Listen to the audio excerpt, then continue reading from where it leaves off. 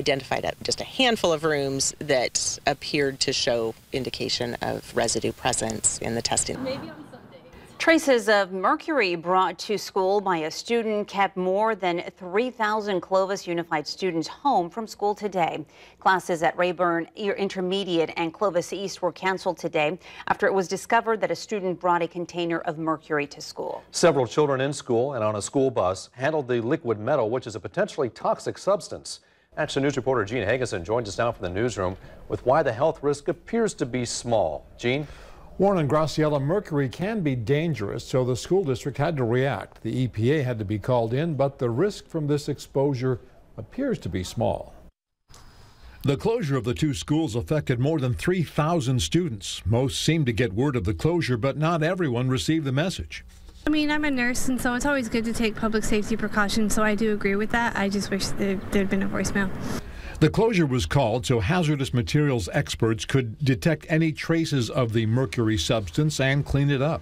Identified just a handful of rooms that appeared to show indication of residue presence in the testing last night. The amount of mercury was small, about 2 ounces.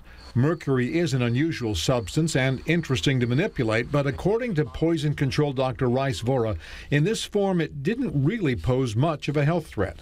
And it's always very unlikely that that form of mercury causes the type of toxicity that we worry about with that form of mercury, which is inhaling the vapors. The doctor notes vapors could be inhaled, however, if the mercury is on the floor and swept or vacuumed up. Even though the risk was small, he says the school district was obligated to make sure the buildings are safe. You know, out of an abundance of precaution, whenever there's a moderate to large spill, that does require them to go ahead and close the facility or close the building so that they can actually get the cleanup done right away. 6 classrooms are being cleaned, and all of the students who handled the mercury have been contacted. None have had any symptoms.